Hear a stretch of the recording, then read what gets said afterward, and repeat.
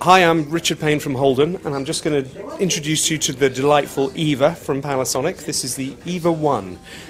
This is a new camera from Panasonic with a super 35mm sensor and Canon EF mount with full electronic control.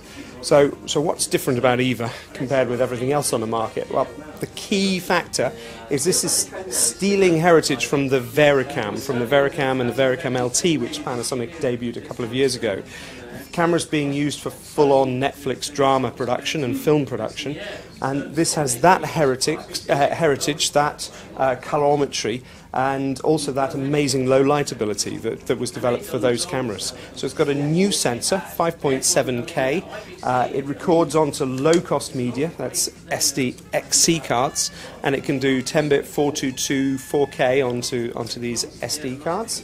And we've got two slots, so we can either record onto both simultaneously or one then the other.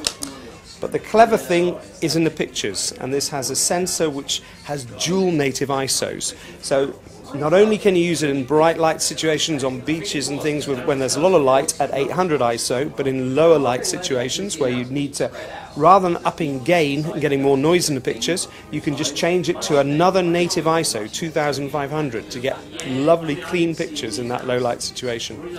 We've got neutral density filters, we've got a control screen which is also a touch screen, and a brilliant menu system which has also been stolen from the Vericam range. We've got SDI, 6GB SDI out, and HDMI 2.0 out, which will give us 4K at 50p and 60p, 10-bit 422 output as well. So, a hell of a package for the money.